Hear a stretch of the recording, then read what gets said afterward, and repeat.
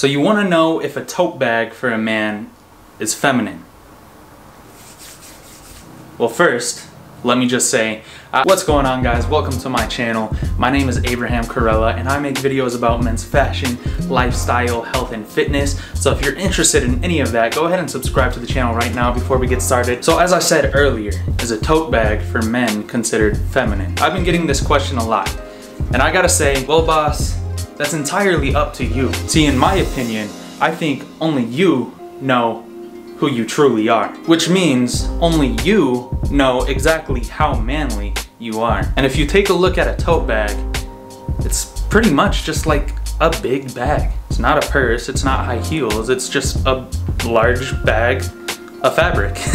That's all it is. So if a guy has a tote bag, they're literally just holding a bag, kind of like a backpack, just on their shoulder. So I've posted outfit pictures myself on my Instagram with a tote bag because I think sometimes it goes well with some outfits. And I got more love than hate, but I did get some hate. And the hate was from people talking about how tote bags weren't for men. They were only for women. They were only for women. They were too feminine for a guy to use. And I'm thinking like, dude, it's just a piece of fabric. It's a bag, it's a backpack, but I'm holding it on my shoulder. So would it be better if I put it around my neck and had it on my back? Like, come on. I didn't get offended from it.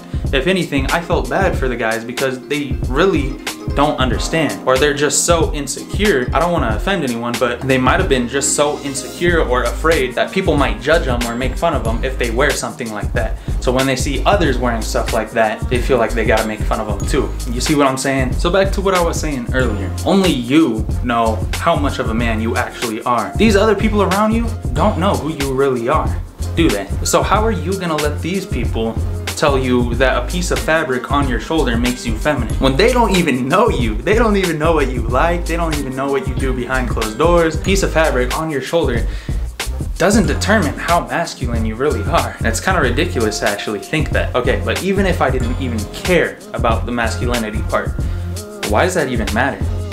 People should just be able to wear what they like without others telling them what they should or shouldn't like, what looks good and what doesn't look good. If I like wearing a tote bag, I should be able to wear a tote bag whenever or wherever I want. Same goes for you. That's the awesome thing about fashion. You wear what you like and what makes you feel good. You don't wear what you think other people will like. That's why it's called your style, because each person has their own style. And people shouldn't make fun of others for having their own style. And if you just don't like it because it's not your style, that's completely fine. Again, like I said, that's why it's called your style. But just because it's not your style and you wouldn't wear it, doesn't mean you have to make fun of others because it's their style and they're wearing it. So if you think that a tote bag, piece of fabric, remember, on your shoulder for a man is considered feminine, then buddy, let me tell you, you got some problems other than a tote bag that you gotta worry about. But that's all I gotta say for today, guys. So if you enjoyed this video, go ahead and hit that like button, subscribe to the channel if you haven't yet, turn on post notifications, and don't forget to follow me on my other social media pages. I'm mostly active on Instagram and TikTok.